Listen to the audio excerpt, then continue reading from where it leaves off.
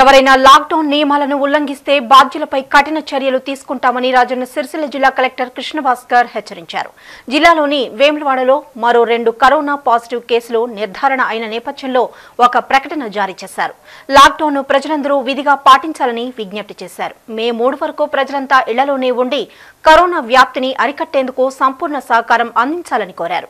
Medical emergency, నిత్యావసర వస్తువుల కొనుగోలు సమయంలో మినహా బయటకు రాకూడదన్నారు. అత్యవసర సమయాల్లో బయటకు వస్తే తప్పనిసరిగా భౌతిక దూరం పాటించాలని, మాస్కులు తప్పనిసరిగా ధరించాలని సూచించారు. వేములవాడలో రెడ్ జోన్ గా ప్రకటించిన ప్రాంతం నుండి ఏ ఒక్కరూ బయటకు రావద్దని హెచ్చరికలు జారీ చేశారు. వారికి కావలసిన నిత్యావసర, అత్యవసర వస్తువులను, ప్రజలకు కావలసిన అన్ని సౌకర్యాలను కల్పిస్తున్నట్లు తెలిపారు.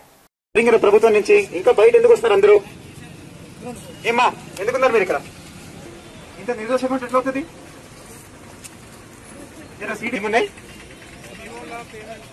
Please don't be irresponsible. ఏమనంటే ఆన్లైన్ చేసుకోండి. వేరే టైం ఏం చేస్తారు? కార్లో వెళ్తే ఇప్పుడు ఈ టైంలో మీరు ఇంతమంది పోతారు కార్లో? ఒకసారి మీరు ఇంత నిరసకుండా ఎట్లా మీరు